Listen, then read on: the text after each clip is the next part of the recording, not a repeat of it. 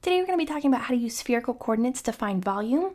We've been given the triple integral of quantity x squared plus y squared plus z squared squared over the region B, where B is the ball with center at the origin, the point 0, 0, 0, and a radius of 5. Now notice that our triple integral is given to us in Cartesian coordinates. We need to convert it to spherical coordinates and then find volume.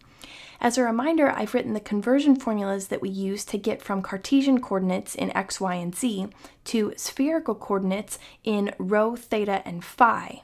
We have these 4 conversion formulas, and we also have a conversion formula for dv, which doesn't just convert directly to d rho, d theta, d phi. We actually have to add this rho squared sine of phi component to it in order to convert from Cartesian coordinates to spherical coordinates. So the first thing we'll do is convert our integrand, quantity x squared plus y squared plus z squared squared, and we'll convert our dv from Cartesian coordinates to spherical coordinates, and then we'll deal with our limits of integration.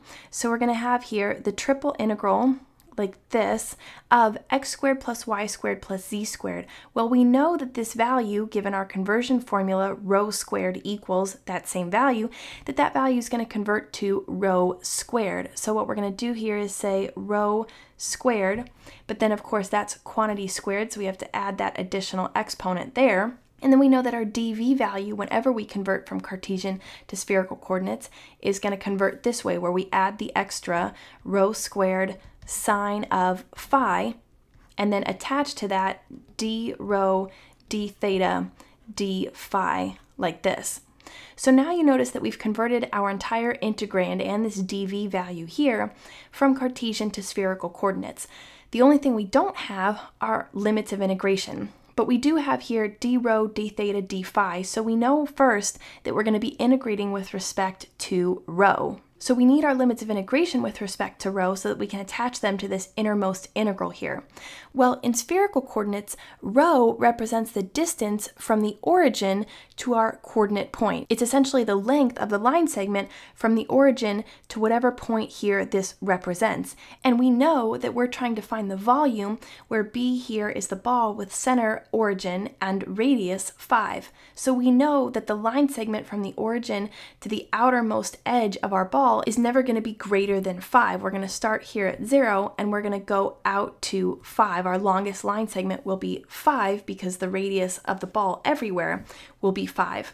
So our limits of integration for rho are going to be 0 to 5. Now our limits of integration for theta in spherical coordinates represents the same thing as theta in cylindrical coordinates, which is the angle between the positive direction of the x-axis and our coordinate point here. So our limits of integration for theta are always going to be 0 to 2 pi, because the angle between our point and the positive direction of the x-axis could be as little as 0, but as great as 2 pi. And then finally, when it comes to our limits of integration with respect to phi here, phi in spherical coordinates represents the angle between the positive direction of the z-axis and the line segment that's formed between the origin and our coordinate point. Because that's a 180-degree range, our limits of integration for phi are always going to be 0 to pi. So really, your limits of integration for phi and theta are always going to stay the same. It's your limits of integration for rho that you have to worry about. So now that we've got our limits of integration, we just need to simplify our integrand as much as possible and then evaluate. So here we're going to have the triple integral. We'll leave our limits of integration as they are, 0 to pi, 0 to 2 pi, and 0 to 5 here. And you can see we're going to get rho squared squared, or just rho to the 4th, multiplied by rho squared is going to give us rho to the 6th, multiplied by sine of phi, and then we have d rho, d theta, d phi.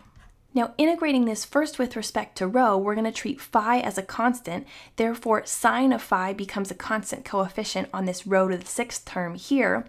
Using power rule to integrate this rho to the 6th term, we'll get here the integral from 0 to pi, the integral from 0 to 2 pi, like this, and we're going to have 1/7 rho to the 7 times sine of phi, and we'll be evaluating this on the interval rho equals 0 to rho equals 5. I always like to write rho equals 0 and rho equals 5 so that I remember that I'm plugging in 0 and 5 for rho and not for phi, which I have left over here. And then I just leave my d theta and d phi out here on the end.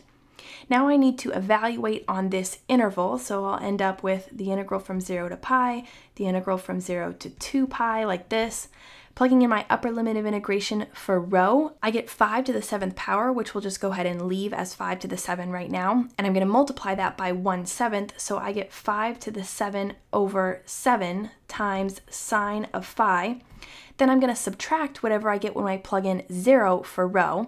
When I get 0 to the 7, that's just 0. That's going to cancel out that whole term. No need for me to write a minus 0 here. So my result is just 5 to the 7 divided by 7 times sine of phi, and I leave my d theta, d phi out here. Now we integrate with respect to theta, and when we do that, that means we're treating all of the other variables as constants. So we're going to treat phi here as a constant. We'll end up with the integral from 0 to pi. This is just going to become a constant coefficient in front of theta because there's no theta here involved. I just have 5 to the 7 over 7 sine of phi all multiplied here by theta, and I'm going to be evaluating that on the interval theta equals 0 to theta equals 2 pi, and I leave my d phi out here for later. Now when I evaluate on the interval theta equals 0 to theta equals 2 pi, I'll get the integral from 0 to pi here. I'll plug in 2 pi first for theta. If I move it out to the front, I'll get 2 pi times 5 to the 7 over 7 times sine of phi. And then I'm going to subtract whatever I get when I plug in 0 for theta. Well, of course, plugging in 0 here, which is multiplied by the rest of my integrand, it's going to give me 0 for the whole thing. There's no need for me to write minus 0. So this is my result, and I just have my d phi. Now, if I take the integral with respect to phi, I know that the integral of sine of phi is negative cosine of phi. So I just pull that negative sign out in front, and I'm left with negative 2 pi times 5 to the 7 divided by 7 cosine of phi. And I want to evaluate this on the interval phi equals 0 to phi equals pi. Plugging pi in for phi first, I'm going to get cosine of pi, which is negative 1. That's going to turn this all into a positive because I have a negative times a negative 1. So I'll get 2 pi times 5 to the 7 divided by 7. Then I want to subtract whatever I get when I plug in 0 for phi. Well, cosine of 0 is just 1. So 1 multiplied by this value here is just going to give me this value, including the negative sign. But remember, I subtract whatever I get here. So this minus sign times this minus sign is going to give me a plus 2 pi times 5 to the 7 all over 7. When I simplify here, I'll get 4 pi times 5 to the 7 divided by 7. And if I take 5 to the 7 on my calculator and I multiply it by 4, I can see that my final answer is 312,500 pi, all divided by 7. And that's how you find the volume of a region using cylindrical coordinates and a triple integral.